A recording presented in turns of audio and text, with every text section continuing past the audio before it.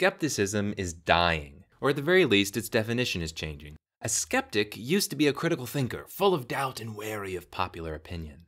Nowadays, skeptics form a fashionable clique. Skepticism used to be a methodology, a way of thinking about the world, but nowadays it's a particular set of beliefs. I refer to this distinction as pop skepticism versus proper skepticism.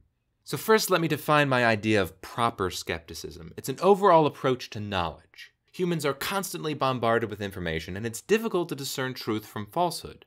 We receive contradictory information all the time. Our peers tell us one thing while our elders tell us another. The news media says one thing, alternative media says something different. Our senses tell us one thing, but our minds believe the opposite. Without a method for sorting through all this information, discerning the truth is kind of like gambling.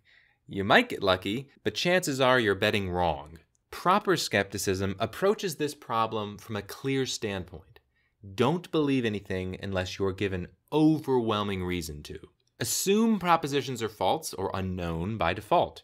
Only hold beliefs which withstand being put through an intellectual meat grinder, and even then, keep open the possibility of being wrong. In short, doubt. Doubt yourself, doubt your peers, the experts, the media, and any proposition which you ever come across, even if you read it on the internet. Notice this kind of skepticism posits nothing about the world. It's about how we think. Contrast this with pop skepticism. Calling yourself a skeptic today usually means you identify with a particular set of beliefs, primarily atheism, physicalism, and empiricism. Pop skeptics would universally agree with the following. There is nothing supernatural, no gods, no angels or ghosts, and believing in such things is superstition. Number 2, the physical world is all that exists, and to believe in non-physical existence is either fanciful or incoherent. Number 3, science is the ultimate method of discerning truth. If a proposition does not have physical evidence and data, or if it is not falsifiable, it should be rejected.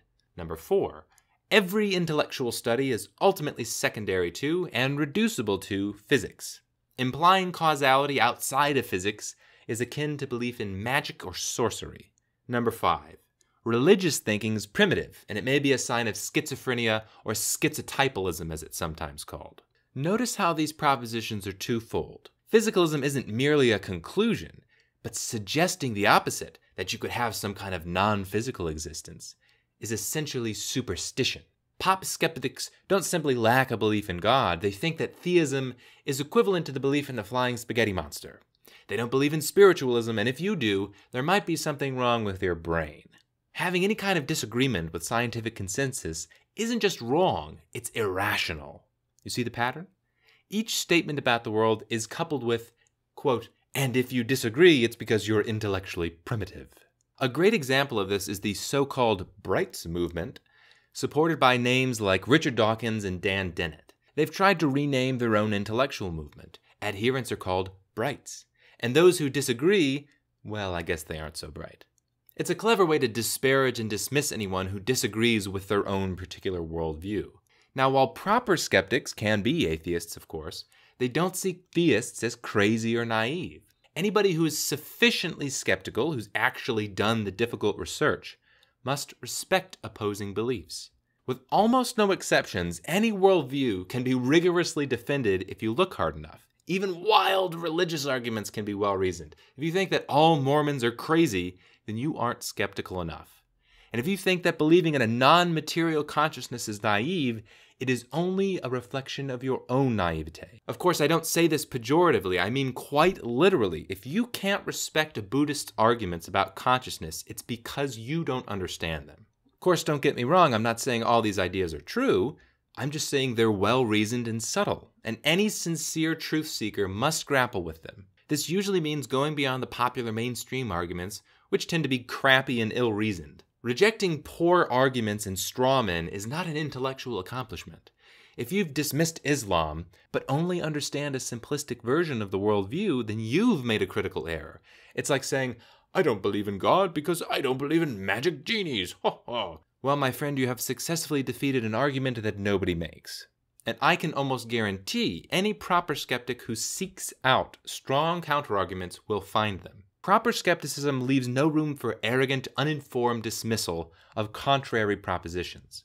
Discernment is the tool of the skeptic, not dismissal. For example, do you believe in the existence of broom-riding witches?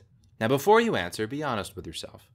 Have you done the research? Have you thought about it? Have you had any experiences? Or does such a belief so deeply contradict your worldview that you dismiss it out of hand? When you overcome knee-jerk dismissal and seek out the best arguments and explanations, you might be surprised what you come across. Seemingly juvenile myths might have a more interesting story than you think.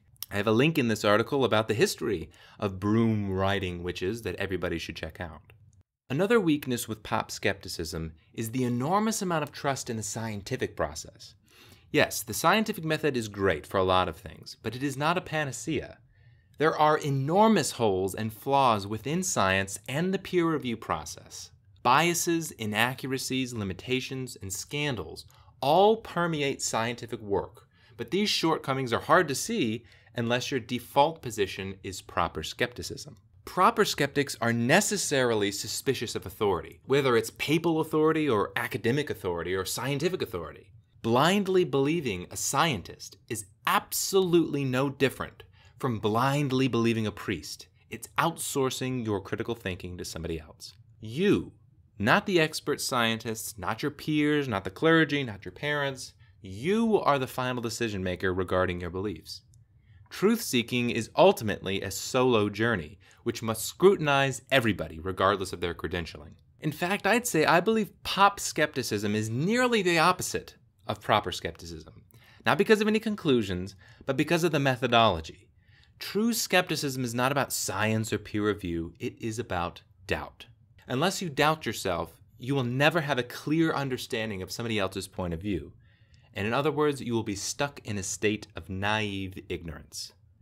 Few things are as liberating and as terrifying as realizing that you don't know what you're talking about, and neither does the expert you are listening to. If you like these ideas, make sure to subscribe. And if you want to help create a more rational worldview, then please head over to my Patreon page and you can support content like this for $1. To read this article or to learn about my books, check out steve-patterson.com.